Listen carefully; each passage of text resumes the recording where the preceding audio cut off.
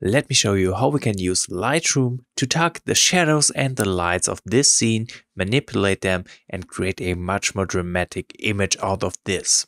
As always, if you want to follow along, feel free to download the raw file from the link in the description of the video. And now let's begin. We are going to start with the basic raw adjustments. So right away in the basic panel, I want to change the profile from Adobe Color to Adobe Standard.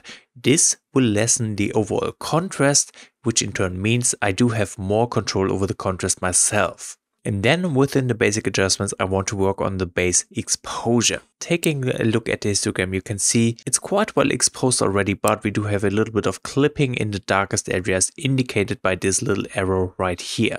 Hovering over it, you can see the clipping is happening in the very near foreground in areas which are not that important. Still, I want to try to fix that a bit. I'm going to bring up the exposure. I'm also going to bring down the highlights all the way down, which will reveal more details in the sky. At the same time, let me further bring up the blacks for more details in the shadows. Due to these adjustments, we are losing more and more contrast, but that's not a big deal. We just want to set up the base image to have as much details as possible, which we can then later target with masking to bring back contrast in areas where we need contrast. And we still have a little bit of room to play around with in the highlights. So what I'm going to do to right away bring back some contrast is to increase the whites. After adjusting the exposure, what I'm going to do next is to adjust the white balance, because at this point we have a better idea what the image looks like. So adjusting the white balance just becomes a lot easier here. I'm going to bring up the temperature because I want this shot to be a little bit warmer. So just a little bit like this should be fine. Also, I am going to bring up the texture, which will make the image look sharper. I'm also going to bring up the clarity a bit. To add some kind of subtle autumn glow effect, I'm going to use negative dehaze like this. Wonderful. The colors are a little bit too desaturated, so what I'm going to do is to bring up the vibrance, boosting the colors quite a bit. And I think we could also bring up the saturation slider itself. Alright, so that is looking pretty good, and here we have the image after the basic adjustments. Let's compare to before real quick. You can see the shadows of the image got a lot more brighter, and the white balance helped creating a warmer look for this scene. But of course, as I said earlier, the contrast is still lacking. We're going to change that by manipulating lights and shadows of the image, and we're going to do that with masking because we want to target specific areas of this image. So let's open up the masking panel. I guess the first thing that we could do is to work on the sky. I want to make the blue parts of the sky darker. Let's use a color range mask right here. And with that color range mask, we're going to click in this gap between the clouds to target the blue tones of the sky. As you can see, this will target way more than we need, so we need to modify that selection. Click on that mask, then click on those three dots. We want to intersect mask with and choose select sky. So only the blue tones we have selected within the sky will be our mask, as you can see right now. What I want to do with these is I want to make them darker, and as we make the blue tones darker, this will give us a lot more contrast. Alright, the sky instantly looks much better. Let's continue. I also want to make these mountain peaks stand out a little more. I think I'm going to use another color range mask for that. And let's click right in here. This mask is selecting a bit too much as well, so I'm going to bring down the refine slider a little bit, but of course it's still too much. So how can we target these mountain peaks? I'm going to start by subtracting a sky mask first, getting rid of the sky this way.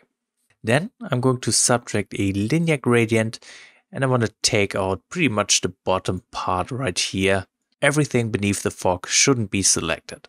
I'm also going to subtract a linear gradient coming in from the left side, from the right side. So we really only have these mountain peaks selected. I'm going to give them more punch by introducing a lot more contrast. Alright, we could also try making them darker by bringing down the blacks like this. Because we have adjusted the contrast, you can see these mountain peaks start to become a little bit too bluish. So I want to counter that by bringing up the temperature, introducing some more warmth to them. At the same time, I really don't want the color to be that intense in these mountain peaks, so I'm going to bring down the saturation. Okay, that's looking much better. Let me deactivate this mask real quick to see the difference from before to after. Much better already, but we're going to further improve this. We're going to be stacking multiple different masks on top of each other. That's the reason to not go too crazy with one single mask. Now let me work on the foreground real quick. I'm going to use a linear gradient, and I'm kind of trying to target the hills that get hit by the light right here in the foreground. I want to also increase the contrast in this area, so let's bring it up. I want to further increase the contrast by bringing up the highlights, and I'm going to drop the shadows. Here we need to be really careful to not introduce any clipping in the darkest areas, but a little bit of that should be fine. I'm also going to increase the whites. Okay.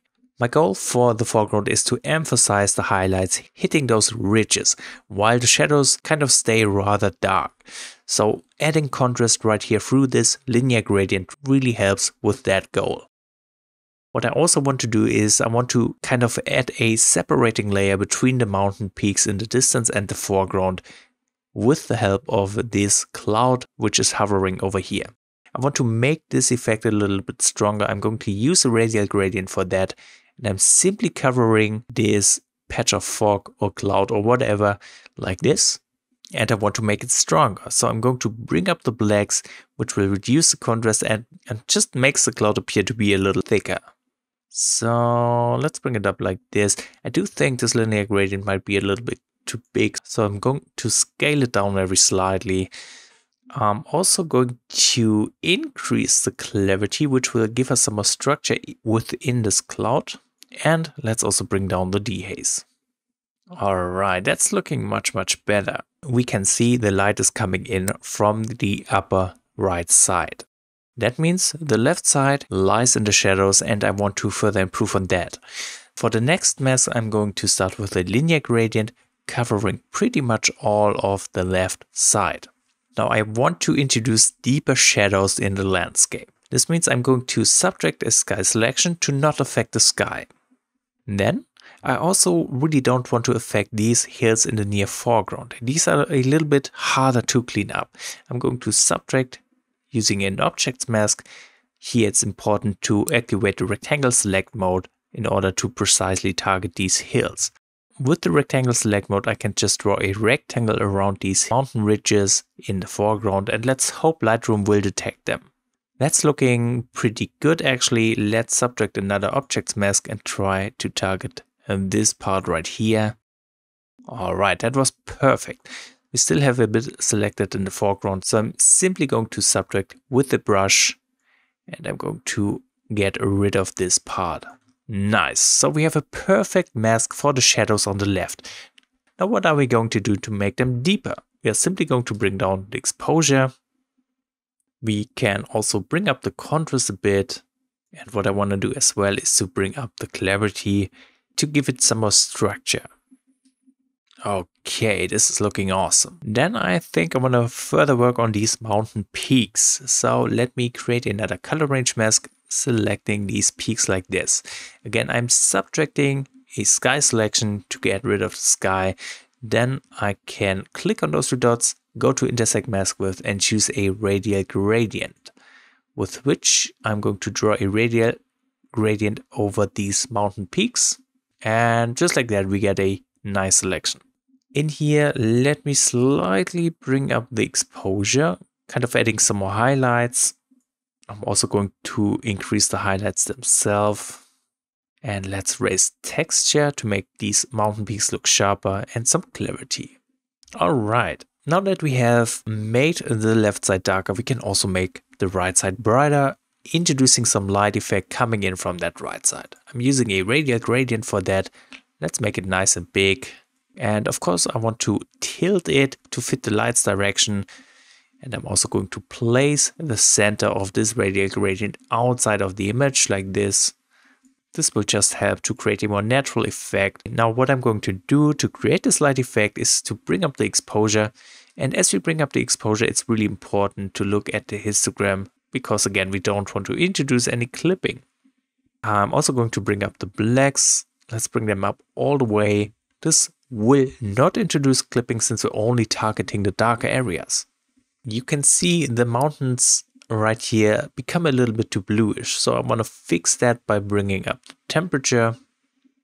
And let's bring down the saturation a bit. And I think I'm also going to add some negative dehaze, making this light effect stronger. All right, wonderful. Then let me add another linear gradient for the top left like this. I want to further make the sky pop in this particular area. Therefore, let's also click on those three dots to intersect the mask with the sky selection to not affect the mountain peaks. And I'm going to bring up the contrast in here. And let's also bring up the clarity, which will make the clouds look just a bit nicer.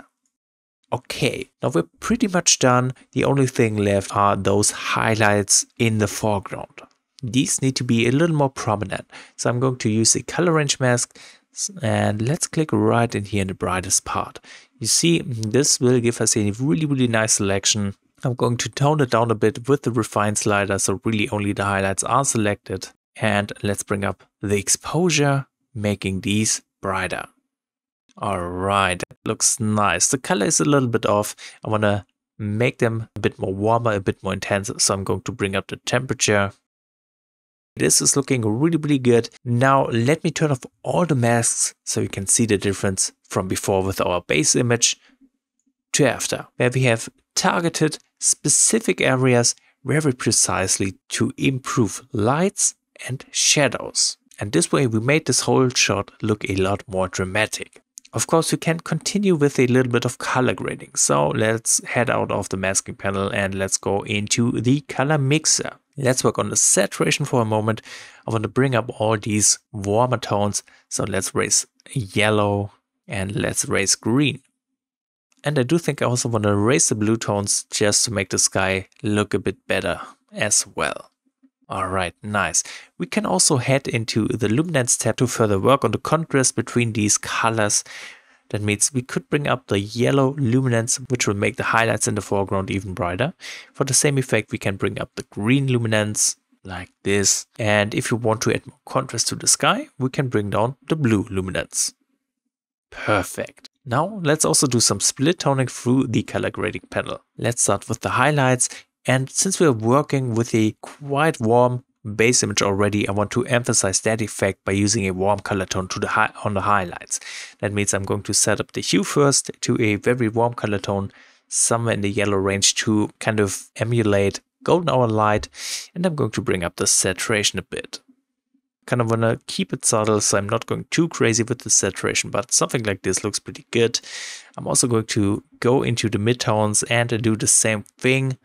Choose a golden hour tone for the hue and bring up the saturation a bit. We can work a little bit with color contrast by using the shadows and introducing a cold color tone just to balance things out a little more. And again, I'm using only tiny amounts of saturation to really not overdo it like this. And of course, finally, we can head down into the calibration tab, which is something I do for most of my images. Just bringing down the blue primary hue gently and bring up the saturation. Finally, let's sharpen this image in the details panel. I'm going to bring down the radius, increase the details, hold down the Alt key while applying some masking so we can sharpen the important areas of the image, and let's bring up the amount of sharpening. All right, and that's how we can manipulate light using Lightroom. So I hope I was able to explain this process in a understandable way. If this was helpful for you and you want to support this channel, I would be very happy if you would subscribe to it. Now I'm also going to clean up the shot in Photoshop and show you a few little extra tricks in there. So let's right click on the image, go to edit in and open as smart object in Photoshop.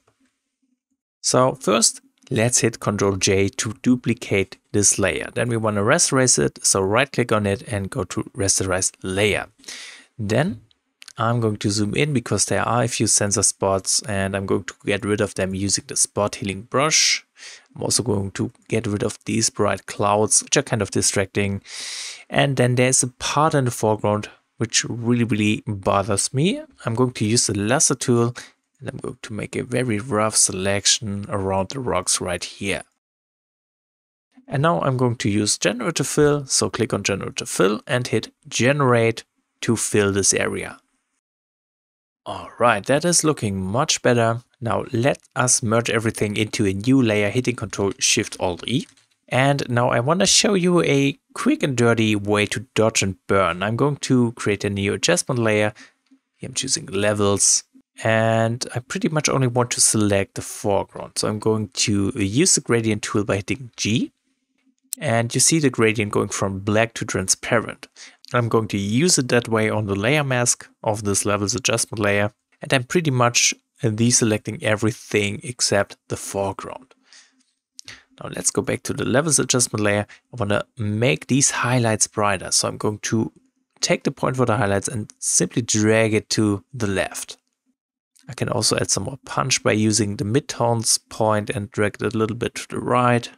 Okay. Now, as I deactivate the levels adjustment layer, you can see it looks pretty nice, emphasizing the highlights of the foreground a little more.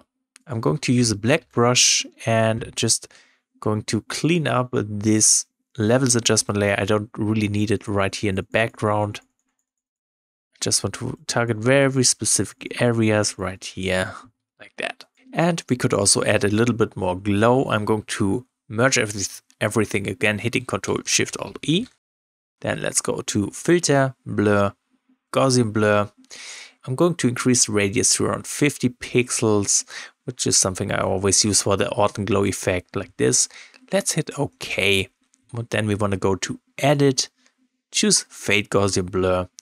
I'm going to change the mode to Lighten, then bring down the opacity to make the effect less visible. I'm going with something around 20%, I think, and let's hit OK. Now, this autumn glow effect is lying over the whole image, but I only want to target the highlights. So we can do that by right-clicking on the image, go to Blending Options. Here we are going to use Blend If, and I'm going to hold down the Alt key and click on the right side of this arrow, which will split them up. And as I hold down the Alt key, I'm also dragging it further to the right side. This way we are filtering out the darker areas of this autumn glow effect, and so only the brighter highlights will be affected.